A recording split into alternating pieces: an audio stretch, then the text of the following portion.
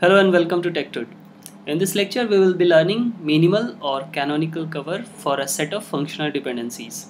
So to start with, let's try to understand this first with an example. Consider a relation R with attribute A, B and C and a set of functional dependencies A determines B and AB determines C. Okay. So now if you look at these set of functional dependencies which has been given to us, you can find out that something is redundant, right? If we have to always, whenever we are designing a database management system, we can come up with so many set of functional dependencies, right?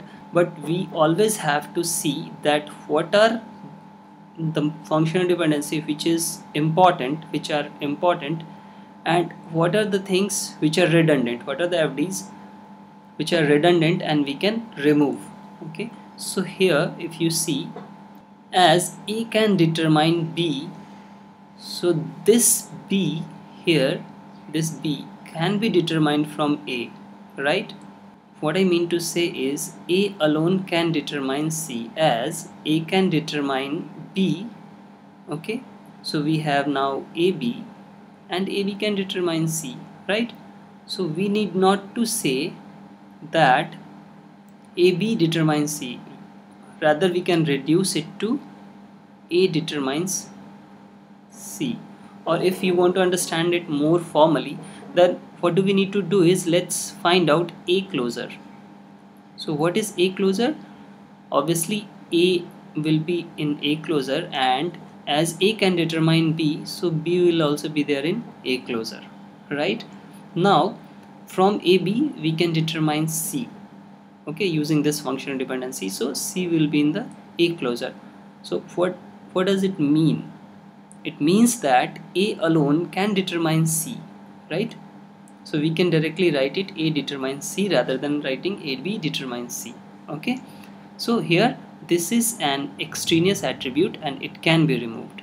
Okay, so this is the whole idea of minimal cover or canonical cover. That is, let's say for a given set of functional dependencies E, if we can reduce it to F, okay, where E plus, that is, what is E plus? E plus is F closure of E is equivalent to F closure of F, that is F plus. So if these are equivalent, it means that any functional dependencies which has been removed to form this F was redundant, okay, and that was not actually required. So this is our minimal set of functional dependencies, and we can go forward, or we should go forward with this set of functional dependency. Let's take another example. For the same relation R, A, B, C, let's say the given set of functional dependencies, we have A determines B, B determines C and A determines C.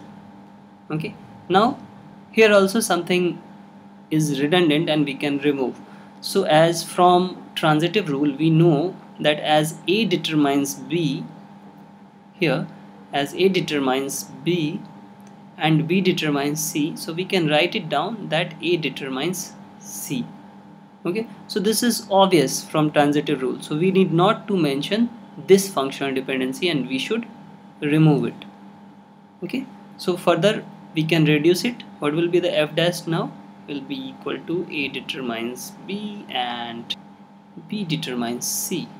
Fine. So this is our reduced set of functional dependency and we will call it as canonical cover.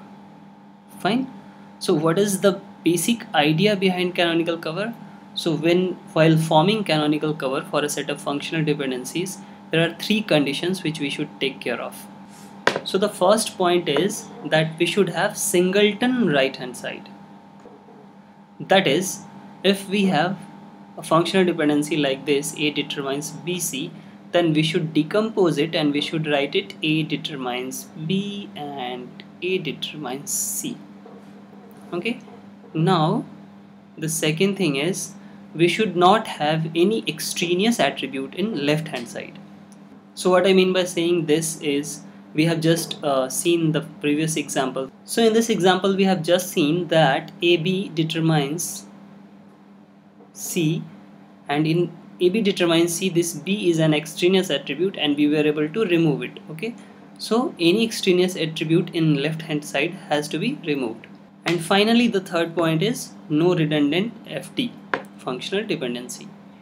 So these are the three things which we have to take care of while finding canonical cover for a set of functional dependencies. So in the next video we will be solving a problem on this, where we will be finding out canonical cover for a given set of functional dependency. So see you in the next video. Thanks for watching.